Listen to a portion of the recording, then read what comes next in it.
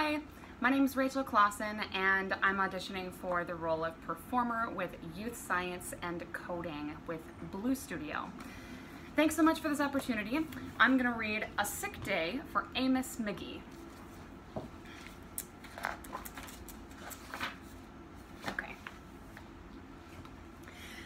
Amos McGee was an early riser. Every morning, when the alarm clock clanged, he swung his legs out of bed and swapped his pajamas for a fresh, pressed uniform. He would wind his watch and set a pot of water to boil, saying to the sugar bowl, "A spoonful for my oatmeal, please, and 2 for my teacup." Belly full and ready for a workday, he'd amble out the door. Every day, Amos waited for the number 5 bus. "Next stop, City Zoo," the bus driver would call. 6 a.m., right on time, he'd reply. Amos had a lot to do at the zoo, but he always made time to visit his good friends. He would play chess with the elephant, who thought and thought before making a move. Run races with the tortoise, who never, ever lost. And sit quietly with the penguin, who was very, very shy. Lend a handkerchief to the rhinoceros, who always had a runny nose. And at sunset, read stories to the owl, who was afraid of the dark. One day, Amos awoke with the sniffles and the sneezes and the chills. He swung his achy legs out of bed, curled them back again, and said, "Oh, I don't think I'll be going to work today." Meanwhile, at the zoo, the animals waited for their friend. The elephant arranged his pawns and polished his castles.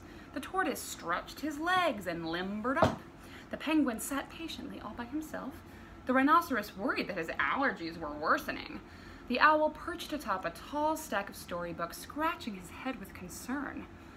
"Where is Amos?" the animals wondered. Later that day,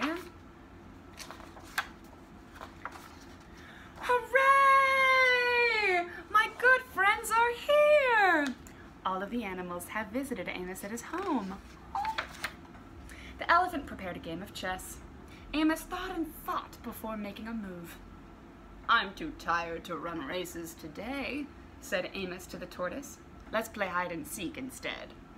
The tortoise hid inside his shell. Amos hid behind the covers. Amos yawned. "Oh, I could use a nap." The penguin sat quietly, keeping Amos's feet warm. Achoo! Amos awoke with a sneeze. The rhinoceros was ready with a handkerchief. "I'm beginning to feel much better, thank you," said Amos to his friends. He swung his legs out of bed. "Perhaps we'll share a pot of tea." Amos wound his alarm clock. "It's getting late," he said. "After all, we have a morning bus to catch." So Amos said goodnight to the elephant, and goodnight to the tortoise, and goodnight to the penguin, and goodnight to the rhinoceros, and goodnight to the owl, who, knowing that Amos was afraid of the dark, read his story aloud before turning out the light. The end!